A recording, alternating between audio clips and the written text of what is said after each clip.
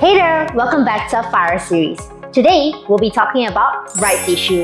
A rights issue is a way for companies to raise additional capital by offering existing shareholders the opportunity to buy more shares at a discounted price. These new shares are typically offered in proportion to their current holdings, ensuring that shareholders can maintain their ownership percentage in the company. Rights issue are often used to fund expansion, pay down debt, or strengthen the balance sheet.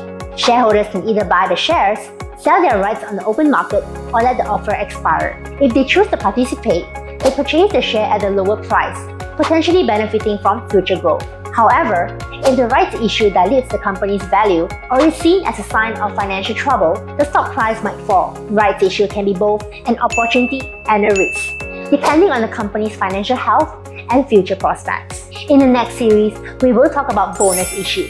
Stay tuned!